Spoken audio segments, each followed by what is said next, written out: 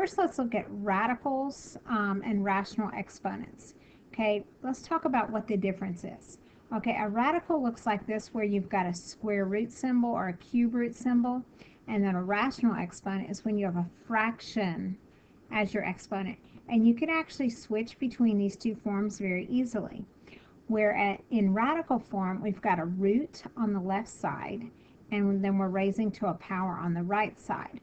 Well, if we change this form from a radical to a rational, what we do is the root becomes the denominator, and the power, the exponent, is our numerator. So this is our exponent, which is our numerator of our fraction, and the denominator is actually the root, whether it's a square root or cube root. So let's practice kind of switching these two forms back and forth. Whoops. Let's go in the right direction here. Okay, so x to the 1/2, this becomes the root, so that becomes the square root of x. Okay, this one is the x to the 2/3, where the 3 comes around, it becomes the root, so we have the cube root of x quantity squared. So again, this is your exponent or your power, and this is the root. So you can kind of see those. Okay, so let's kind of practice these.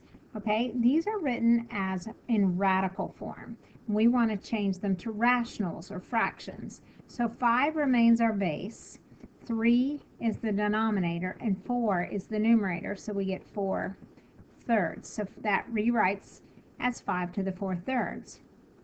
Now the second one, our base is still 10. Now we don't have a root over here, but we know if it's just written, we assume to be a square root. So I'm going to write a 2 there just for now. Whoops.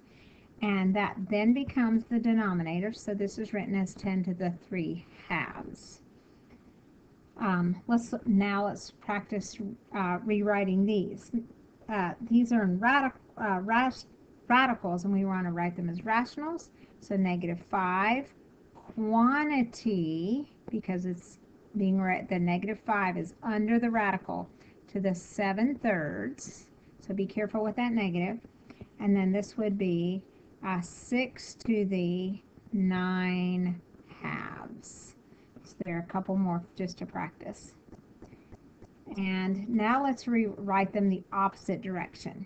So now we have these written in fractional form or rational form, and we want to rewrite them as a radical. So this is going to become, write your root, whatever root it is. We have 9 underneath.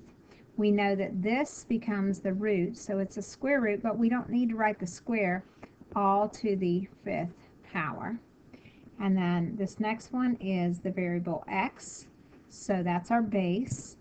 Our root, it comes over and it is the cube root of x, all quantity to the 1st. So I don't need to write that quantity. You don't have to write it all raised to the 1st power, because we assume it's to the 1st. So you can just leave that one as the cube root of x. Okay, so let's look at this next one. Here are a couple more to practice. Okay, this becomes the cube root of -31 quantity to the 5th power. And this next one is -16 to the 7th power.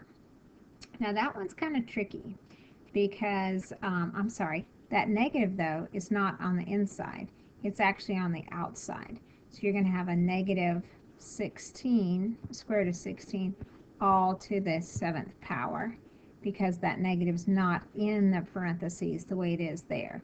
And plus, when you're taking the square root of a negative number, you get imaginary numbers. This one would have had no solution had it been under the radical.